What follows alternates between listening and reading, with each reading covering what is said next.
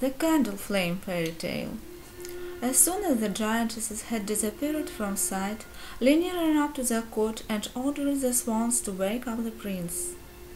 When he had opened his eyes, he and Linny embraced, then quarreled a little, and then made up again.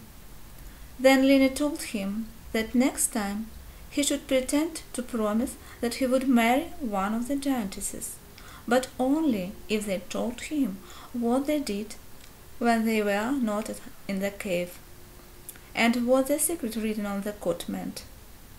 At that moment they heard the giantesses coming back, and Linny slipped behind an icicle again.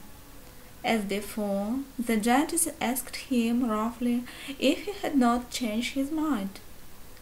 "I shall take one of you for my wife," answered the little prince, "but you must tell me where you go when you are not at home, and what is written on the cot."